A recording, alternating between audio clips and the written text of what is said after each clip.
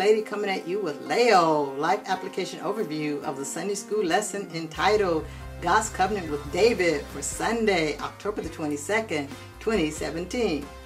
What is a covenant? A covenant is an agreement made between two or more people. What do we know about David? According to God's inspired word, David was the youngest of 8 brothers. Okay? Before he became king, the second king of Israel, he was a shepherd who watched over and protected his family's sheep from predators. Okay, David's parents were Jesse and Nitzvert. That's Nitzvert.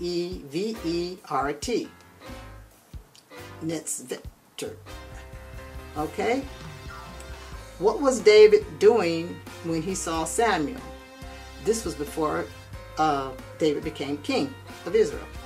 David was chilling in Bethlehem when Samuel came looking for a replacement for King Saul there.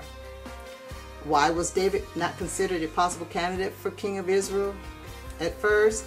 David was not considered a possible candidate for Israel because of his actions, because of his sins, his selfishness, and his mistakes.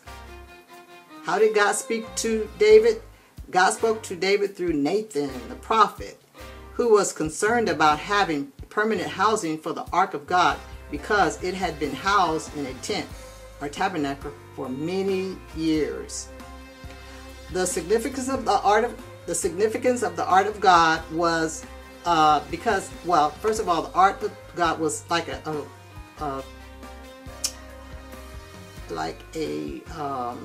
chest with a lid.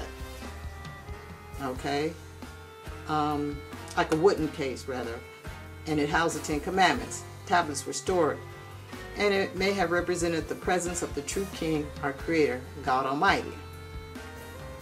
Okay, who would end up building the home for the Ark of God? Even though David desired to build the housing for the Ark of God, God had other plans about who was going to build it. Okay, God had not had a dwelling place since the Israelites left Egypt. David's offspring built the house.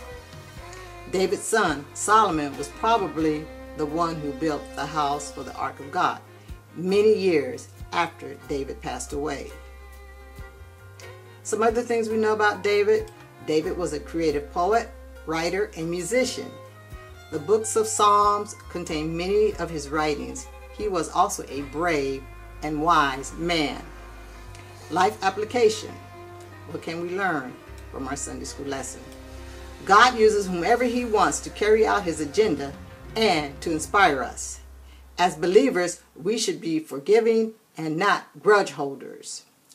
Being revengeful is not the name of the game. We may not know what God has in store for our life, but we should have a willing attitude to get the job or whatever done. Provide grace and love for each other. God already knows we sin, but He has plans to forgive us when we ask. God gives us relief from our enemies' evil ways. God knows and appreciates an honest heart. God can turn what man may label as nobody into somebody special